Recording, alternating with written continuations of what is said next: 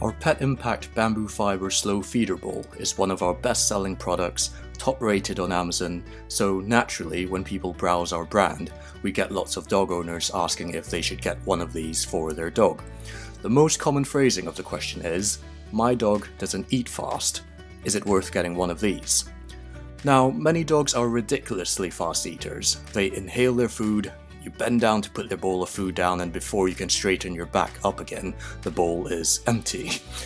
If your dog falls in this category, then the benefit of a slow feeder to improve their eating habits is obvious. But a good proportion of dogs don't inhale their food. So as a vet and the founder of Pet Impact, I often get asked if you should still consider a slow feeder bowl for them if this is the case. Of course, I am slightly biased, but the 3 points I normally share are these. 1. A happier gut.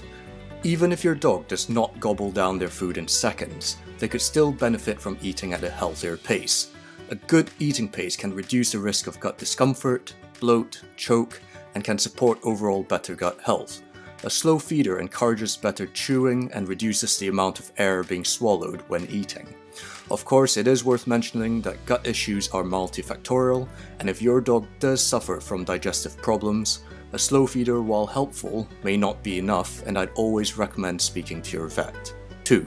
A healthier mind. Mental enrichment is just as important for our dogs as physical enrichment. We often place more emphasis on the physical exercise for our canine companions, but their brains require a good amount of exercise too. There are lots of games, puzzles, sniffing exercises that you can offer your dog to stimulate their brains. We share some ideas in our website's blog.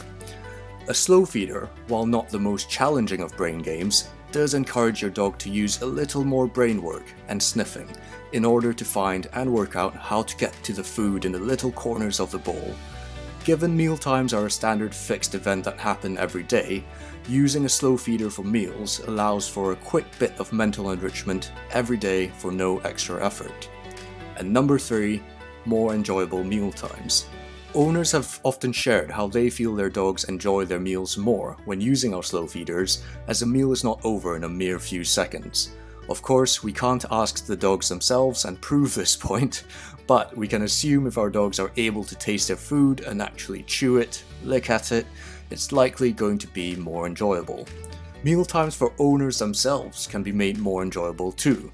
For owners who feed their dogs the same time as when they themselves have a meal, their dogs take just as long to eat and are not simply finished and sat at the dinner table begging for your dinner after just a minute.